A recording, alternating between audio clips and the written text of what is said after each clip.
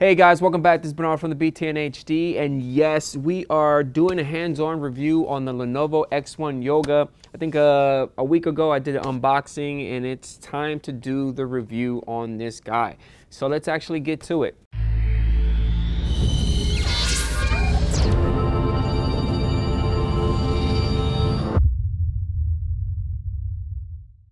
The Lenovo X1 Yoga is powered by a 2.60 GHz Intel 6th generation i7 Pro processor. It's equipped with a TPM microprocessor to secure your hardware. It goes up to 16 gigs LPWDR3 memory. Storage capacity only goes up to 512 gigs of SSD SATA 3. It's also equipped with an Intel HD 512 1 gig graphic processor with a stunning 2K 14-inch IPS with anti-glare display. The display is classified as a Quad HD with resolutions of 2560 by 1440. Its primary operating system is Windows 10 Home 64-bit. It is equipped with a webcam with a high resolution of 720p. It has the latest Bluetooth technology of 4.1, and it also has an awesome dockable status pen that recharges and lasts about 100 minutes. Now, one of the cool things about the X1 Yoga is it comes with an LTE Advanced port for a SIM card insertion, but it's optional when you're purchasing one. The X1 Yoga weighs about 2.8 pounds, and the retail starting price is about $1,400. So taking a closer look of all the ports within our X1 Yoga. So if you have the laptop facing you to the point that you're able to open it up, let's take a look at the right side. Okay, so on the right side we have an HDMI port. We have two 3.0 USB ports. We have our hybrid port, which allows us to hook up our headset with a mic or headphone. We have our volume control, we have our power button, and this little guy right here is our status pen, which is awesome. And it's rechargeable as well. So on the other side, we have our power port. This is where you insert your power adapter. We have our OneLink Plus port from Lenovo. We have our mini display port, and this one right here is actually an OTG 3.0 USB port. All right, so in the back side, we have a nice little ventilation to keep it nice and cool. This is where the heat is gonna be pushing out. And right next to it, we have our micro SD port, as well as our LTE Advanced port, which allows you to insert a SIM card. So the layout of the keyboard and the trackpad are amazing.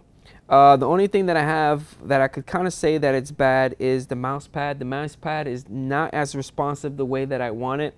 I found myself plugging in a USB mouse to use that rather than the trackpad.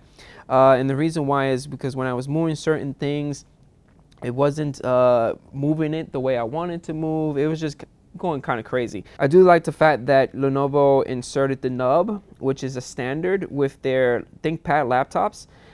It's between the G and the H. It's basically the pointing stick, which acts like a mouse, which is pretty awesome. The way that the keys feel when you're typing feels amazing.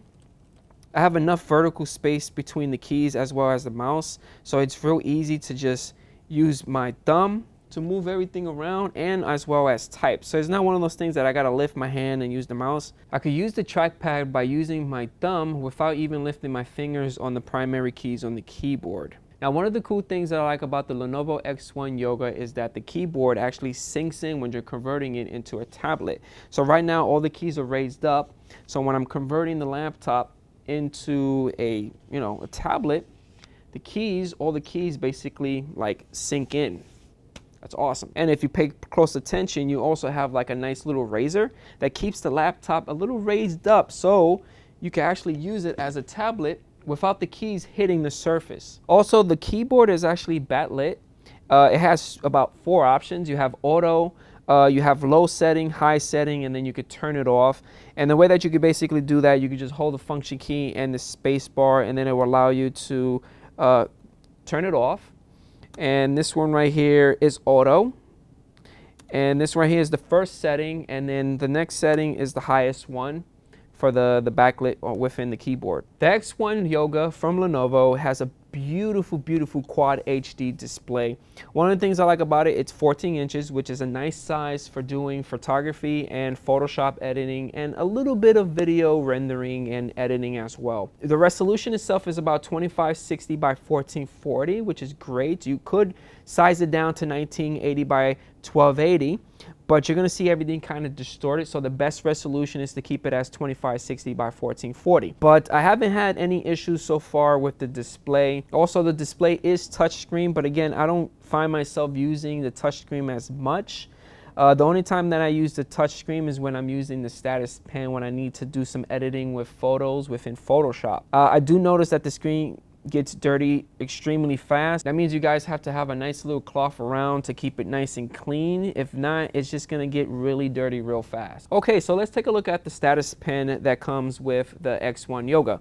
Now this little guy is dockable within the laptop on the right hand side, and it lasts about 100 minutes. It has a quick recharge of 15 seconds, which is pretty awesome. It's really accurate. You have your primary keys right here, which is your left and right. You can actually configure it within the operating system to do whatever you need to do. But I kind of find myself using this guy is when you have Photoshop and you need to do those quick edits. It's great to have that. So right now I have the brush and I'm brushing away.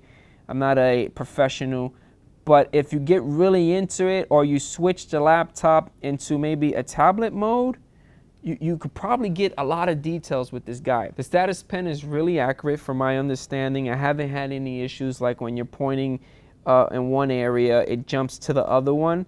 But overall, it's great. Pressure, if I want to change the pressure of the paint, it changes it right away. Just put that extra pressure to it, which is awesome. If you want to do light, you could just do light, right? That's pretty cool. All right, so let's look at the sound. How's the sound with the X1 Yoga from Lenovo? So I have a digital sound level meter, and right now I have iTunes up and running. I have a bunch of MP3 files from the YouTube library, so I won't get copyrighted. And right now, by default, the iTunes is set all the way up to the volume. But the volume within the laptop is actually set up to 23. So I'm going to start this, drop it, and we're going to start this guy up. And we're going to do the max.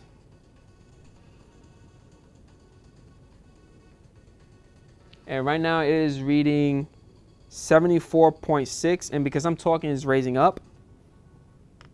And the speakers are actually at the bottom of the laptop. So we're going to raise it up a little bit.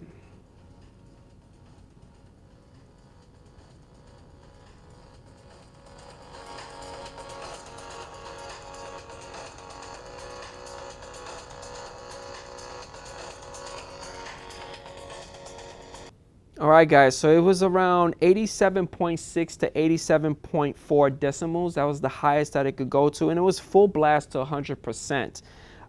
That's pretty good, but by default, 87.6 to 87.4 is pretty great to listen to music in the house. So how about the temperature? How hot does this laptop get?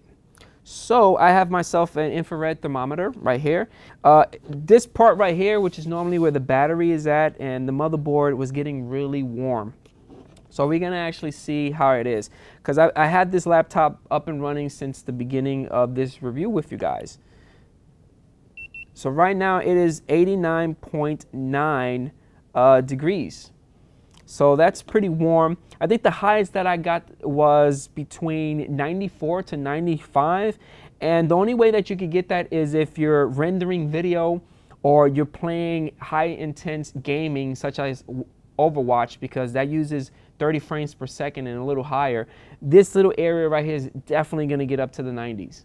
All right, guys, so my overall impressions of the Lenovo X1 Yoga. So the size is beautiful. I love the size. The display itself, Quad HD, you can't go wrong. 14 inches is not that bad. I think the height of self is about 0.66 inches, which is really thin. The weight of it is about 2.8, but when I weighed it, it was about 3 pounds, but it doesn't really feel like 3 pounds at all. The build itself, I believe it's made out of polycarbonated plastic. You can actually drop it a couple of times and it will survive. It will just continuously survive. It's made to survive. So it's one of the things I like about it a lot. So the Lenovo X1 Yoga has 4 modes, which is extremely useful. One mode is basically the work mode, this is the mode that a lot of us is going to be using all the time. We have our present mode, which is this mode right here. This allows us to present PowerPoint presentations. Again, this laptop is great for the enterprise business world. We also have the curvativity mode, which is the tablet mode, which allows you to use the pen, the status pen, and edit some photos or take notes and do all that good stuff. And the last one is the Connect. If you're a person that likes to do a lot of video conferencing, this is the version that you would do, which is basically like the tent mode. Now the battery life. Now the battery life on this guy, Lenovo does advertise that it's going to be 11 hours, and they did use Mobile Mark, which is a very known application that tests that stuff out. I do have Mobile Mark. I'm going to be testing it again because my results gave me between 3.5 to 4.5 hours of battery use, which is really low. That's a big difference with what Lenovo is advertising for us, 11 hours. So most likely I will be testing it again using Mobile Mark to see if it does last 11 hours.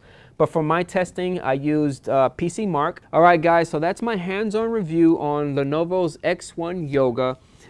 It's great. It's a great Ultrabook, but it's not a great Ultrabook for home users. $1,400 is a lot of money, especially if it's not a laptop that's capable of playing high-intense games. Again, this laptop is great for individuals that are always on the run, working from home or working remotely from other places to VPN or do Excel, do some Photoshop editing, couple of rendering with Premiere. This is the laptop for you. The only thing that I could talk about bad about this laptop is the trackpad. The trackpad for me wasn't really responsive, and most of the time I didn't use it. I just plugged in a USB mouse and I used it that way. The status pen is a plus, which is awesome. The only time that I actually used the status pen is when I was doing some Photoshop editing. Other than that, I didn't use it as much. I did notice when you're powering down the laptop, it takes a while to completely turn off. The way that I noticed is that on the side, on the power button, it kept on blinking green. You gotta wait until the green stops to actually close the lid, because if not, I think the laptop's gonna be placed in hibernate mode. Overall, guys, hopefully you guys enjoyed this hands-on review. Leave comments right below. Don't forget about hitting that like button, and I'll catch you guys on the next one. Peace out.